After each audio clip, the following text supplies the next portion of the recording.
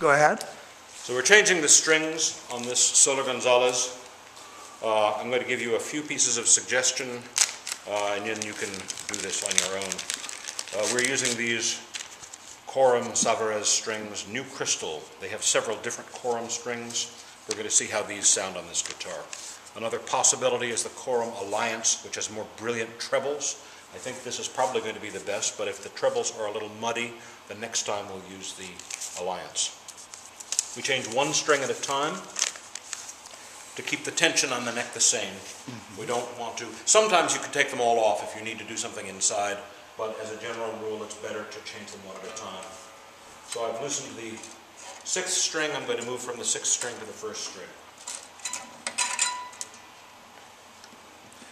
Very carefully taking it off. If you take it off too aggressively, you can scrape the top as you pull the strings through. So I need to loosen the next string because you'll see that the tail of the string has been tucked under the higher string. And in fact, you'll see that each string goes under the next one until we get to the oh, actually this is not the way I usually do it. So when we get to the top string, we're going to have it tucked down under this. So the B string is going to have both the G and the E string tucked under it. I'll show you how to do that. So we're going to loosen the A string a little enough to get the E string out.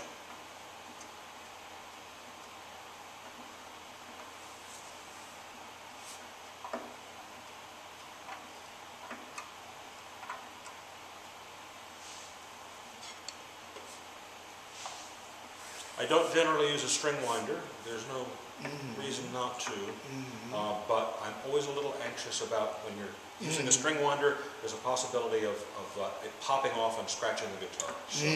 So it's not a big concern. You can use your own judgment, but I just usually wind up doing it by hand. So now this should slide out. Oh, it's under 2 strings.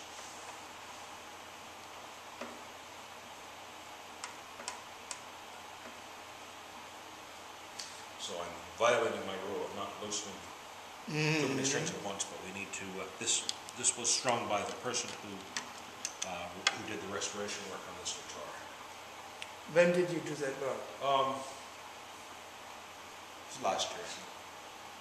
Maybe a year and a half ago. It's been a while. These strings are rather old, but they haven't been played very much, which is why they look so good. All right. Now, you see how this banged down on the top, which was gently, but you have to try to avoid smacking the string into the guitar top. Pull this out. The most dangerous time is as you pull it through here. If you pull it through too quickly, it can gouge the top, which is what somebody did right there long ago. I think that was my teacher. So, 6th string. Easy. Says on each string is numbered. The strings have, this particular kind of string has a silk core which is exposed at one end. That's the end we're going to put down here.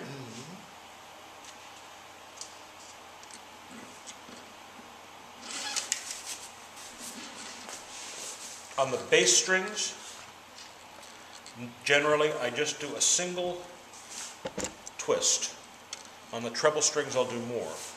So I'm going to go through on the outside like this and under so that the string is facing up towards the next, the end is facing up towards the next string.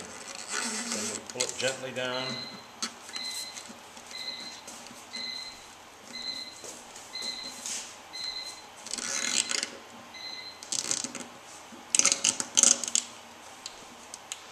And there's a little exercise that you have to do to get the end of the tail of the string on the other side of the tie block. In other words, we don't want it to be up like this because that won't grab well enough. We need to have it down below the tie block. Do you think this is coming through on your camera? I don't know. So the end result is that the bottom of the string has to catch the tail of the string outside the edge of the tie block. Then we pull this up here.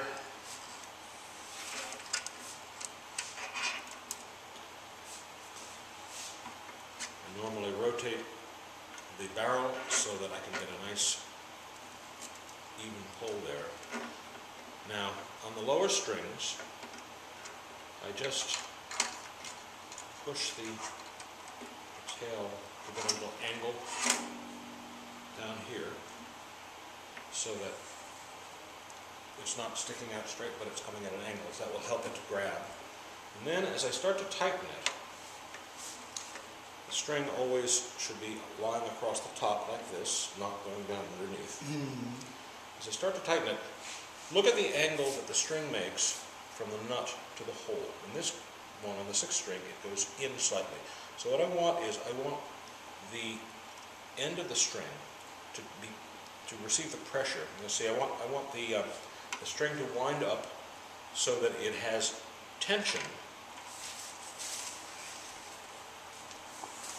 against the end of the string. So I'm pushing the string inside the end of the string.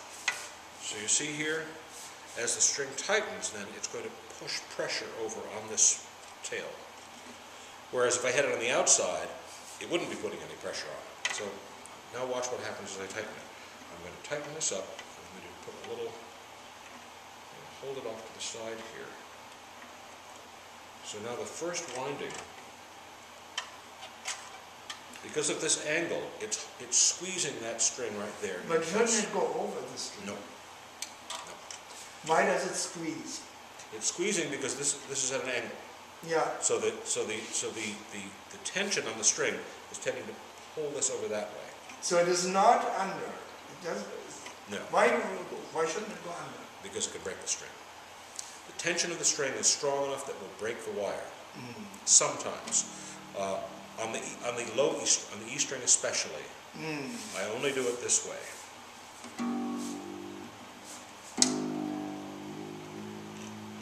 So, as additional wraps go around, it's pushing harder and harder on those strings there. Yeah. So that will hold it in place and keep it from slipping. I see. I would have done it differently. This is the technique that I've found works the best. But the original is kind of done differently. Yes, the original is done differently, and I'm going to show you how. The way that she did it, I don't like. But I'm going to show you a different way. Actually, no. This is the way I do this. So this one you can see has been wrapped under. Yeah. And is holding. That one, I would. And that is good to do. That's right. On all the treble strings. And on the D string I do it, and sometimes I do it on the A string. But I don't do it on this one, and I don't do it on the lowest string, because it will sometimes break, and I've had it happen. Because this wire is very brittle. So, the A string, sometimes I do it, sometimes I don't. It depends on how soft the strings feel in my hand. So, I think we can turn off, right?